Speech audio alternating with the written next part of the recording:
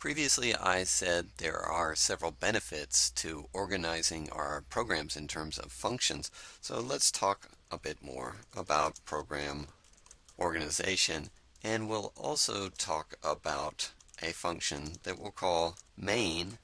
The role of this function is to say where the program should start, and we'll discuss that in a bit. But first, let's define a task we want to do. So let's say that we want to calculate what is known as the body mass index. And this is given by 703 times a person's weight in pounds divided by a height in inches squared.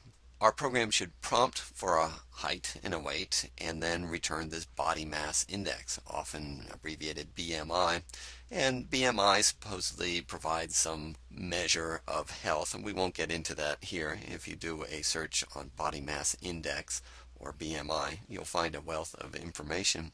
Implementing this program as a monolithic piece of code without the use of function is really pretty trivial. So let's go ahead and do that first. Let's create a new window here, and in it we'll write that WT and HT are simultaneously assigned whatever the eval function returns when it's given whatever the input function returns when the user is prompted with a prompt perhaps of enter, weight, and height. So there's one statement. Once we have those values, we can just print BMI is equal to, and then we can have the expression 703 times the weight, WT, divided by the height, HT, squared. And that's it. That's the entire program. It's really that simple. So let's save this program. And I could do that by hitting Command S or Control S. I'll call this BMI underscore v1.py. Now it's saved. We can run it. So I'll hit function key F5. There it runs. I'm prompted for a weight. Let's go with 120. And if I comma separate values, the eval function should be able to handle the input just fine. So let's go for 65 inches. That's 5 feet 5 inches tall, and we get a BMI that's just under 20. Okay, that seems like a good way to go, but let's rewrite this program using functions, and it will appear much more complicated than those simple 2 lines of code that we had before. But this function-based approach is really what we should use on much larger programs, and we're just using a little trivial task here to illustrate the construction of such a program. Let's start with a clean slate and then write a function-based implementation of this program. So I'll start with a new window here, and first let's write a function that will assist in getting the input. So let's call this getInput. It takes no arguments. We could add a doc string here and say that this function will obtain and return the weight and height. Now let's set the variable weight equal to the float version of whatever the user responds with when they're prompted with enter weight, and we could be a little bit more descriptive and say we're interested in a weight in pounds. That's the end of the prompt, and we'll close down the float function. Now let's go with height is equal to the float version of whatever input passes to it after the user responds to the prompt enter height, and we'll say this is in inches. And now let's just return those. Let's return the weight, comma, height. And that's the end of this function. Let's save this, call it BMI underscore v2.py. Let's run this. So the function key F5. Now nothing happened because all we've done is define a function, but that function is now available to us. So it was called getInput or get underscore input. Let's call it, and we're prompted for the weight. Let's go with 120. A height in inches, let's say 65. And now when I hit return, I should see whatever this function returns, and we see it's returning the collection of 120 as a float and 65 as a float. The next step is let's write a function that will use a weight and a height and return that body mass index, the BMI. So let's return to the window where we had our previous get input function and add to that the function calc underscore BMI, and this will take two arguments. The first will be the weight and the second the height. That takes care of the header, and maybe again we could add a doc string.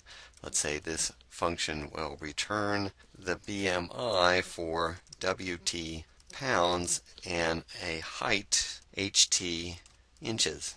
And then all we have to do here is return the value 703 times WT divided by HT squared. And the fact that we're using WT and HT for the weight and height variables here, and we use weight and height for our get input function is perfectly fine, because those variables are all local to the individual functions. Now let's save this file and let's run it by hitting the function key F5.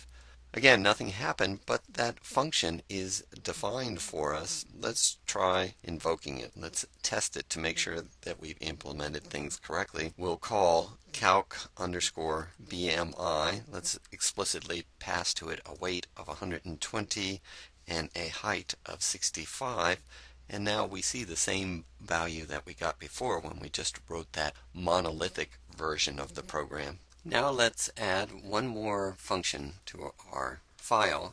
So we'll come back here to where we wrote the previous two functions. This function will tie everything together. We'll call it main. It takes no arguments, and this is where execution will begin. And let's put a doc string in here that just says that this will calculate the body mass index. And what it does is it assigns to the identifiers W and H whatever is returned by the get input function. Then it will turn around and use those two identifiers as arguments to the calc BMI function, and it will assign whatever that returns to the identifier BMI. And then let's have a print statement in here where we print the string BMI is equal to, and then whatever the value of the identifier BMI is. Okay, that's the end of this main function, and that's where we want execution to start. So far in this file, we've defined the get input function, we've defined the calc BMI function, and we've defined a main function. But if we just run things now, nothing will happen unless we go to, for example, the interactive prompt and explicitly call main. But what we should do is, if we want this to behave as a complete program, is as a last statement in this file, have a call to main. So we have three function definitions, and then we call main. We say, main, do your stuff. I will save this file by hitting Control S or Command S, and then function key F5 to run it. And now that last statement in the file, that call to main, actually gets the process going. So let's enter 120 pounds and a height of 65 inches, and we see what we saw before. Now let's go back to that window where we wrote our program and take another look at this. So again, we created three functions. We defined three functions, and the last statement in this file was a call to one of those functions that we called main. Now the name main has no special meaning in Python. We could have called that function perhaps start.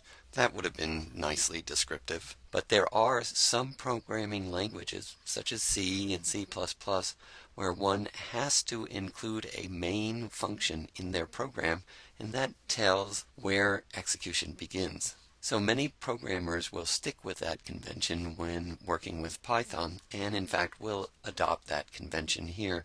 We'll have a function called main in our programs, and we'll start execution by simply calling main. Now we saw that there was a much simpler implementation of this where we had just two lines of code outside of any function, but when it comes to larger problems, larger programs, this subdivision into tasks and assigning those tasks to functions is really the best way to go. So don't be fooled by what we've done here. Using functions doesn't usually make things more complicated. It usually makes them simpler to maintain, easier to debug, and easier to write in the first place.